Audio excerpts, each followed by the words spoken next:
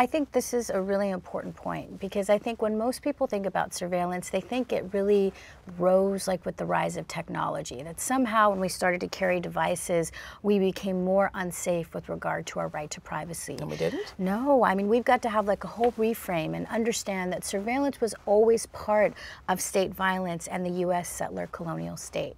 So what I mean by that is that even though we have the right to privacy guaranteed in our Constitution, that only guaranteed it for those that were white, male, and cis. If you were black, if you were indigenous, you were surveilled very heavily by the colonial administration that eventually became our government. So for example, in New York City, in 1713, they passed this law called the Lantern Law. Have you heard of this? So during that time, because they were afraid of people mobilizing in the dark to resist slavery, anyone who was black and indigenous and over the age of 14 had to carry a lantern. And if you didn't carry a lantern while you were walking, you could be subjected to 40 lashes by your master and worse. And that idea was, at that time, that was the technology of the moment, you know, and it's the forerunner of what we see now when you go into, you know, black and brown communities in New York City, where they do those massive lights and you can't focus because they're so bright.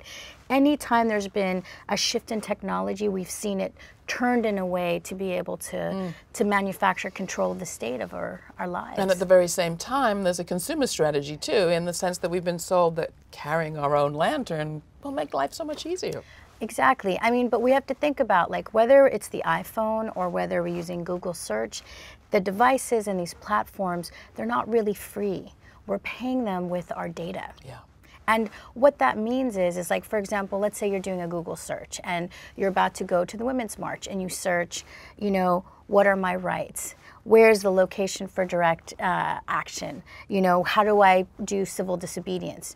Just from a set of questions of what you put into Google search, you can be put into a database of people that they assume are going to be unlawful actors for that protest. So you don't need to be interrogated. You've already given it away in your search inquiries.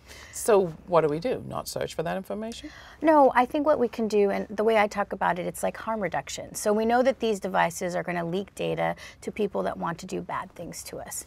So we want to be able, and this is the conversation in digital security, is practice harm reduction by using circumvention tools. So things like Signal on the phone can really help you protect like your text messages and the way that you talk to people so that you're off of some of the surveillance grid for folks.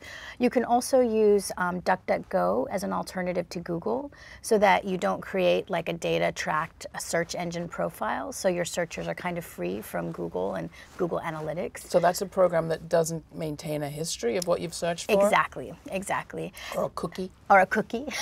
Friendly name for something not so friendly. I know, exactly. And the other thing that I recommend is something like something to protect your network access. So right now, if you go to Starbucks or if you go to a Wi-Fi network in an organization, when you're connecting to the internet, you're connecting to the internet in the wide open. What you need is something like a condom to protect your access so that none of your data leaks. So to protect your network access, or give yourself that condom, one of the things that we recommend is something called a virtual private network, or using something like Tor. So I think that combination of using Signal, using a VPN to protect your network access, and then being able to use DuckDuckGo to anonymize your searches helps you be able to begin to start to take back some of your digital security.